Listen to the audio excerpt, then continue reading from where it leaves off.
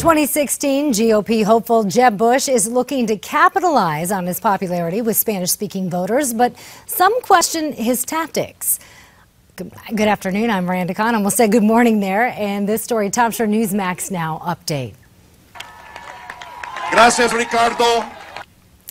That's Jeb Bush back in November on the campaign trail with Florida Governor Rick Scott. But now the New York Times says Jeb marked himself as a Hispanic on a 2009 voter registration. Bush speaks fluent Spanish and his wife was born in Mexico. But the potential 2016 candidate took to Twitter today and said, "My mistake. Don't think I fooled anyone." And don't be fooled by Iran. That's the message opponents hope will end talks with that country. Despite heavy opposition, the president remains vigilant nonetheless in his support of a deal. In an interview with the New York Times, Obama addressed Israel's security fears over the agreement.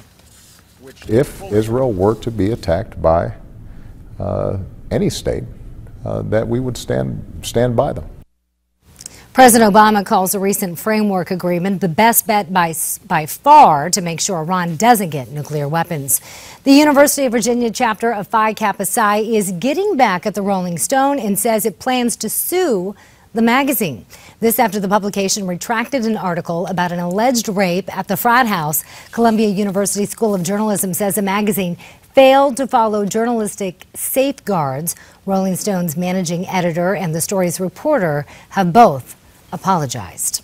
Former NFL star Darren Sharper appeared in a New Orleans courtroom today. Sharper has already admitted to drugging and sexually assaulting women in California, Nevada, and Arizona. And now he'll be arraigned in Louisiana, where he helped lead the Saints to a Super Bowl win back in 2010. The 39-year-old will serve his sentences concurrently in a federal prison. Easy for me to say. In New York, people are leaving hats, scarves, and cash donations at a statue of homeless Jesus. You can see it right here. There it is, just outside an Episcopal church in Buffalo. It's just amazing what's all been collected. The church is taking whatever people leave behind and donating those items to an organization that helps the homeless. And now a majority of voters in 3 swing states say they support the use of marijuana. Take a look. According to the latest Quinnipiac poll, people heading to the voting booth in Florida, Ohio, and Pennsylvania are giving pot the green light. More than 80% of respondents support the use of medical marijuana, and more than half are okay with recreational use. That was your very latest Newsmax Now update. We'll have more coming your way in 30 minutes.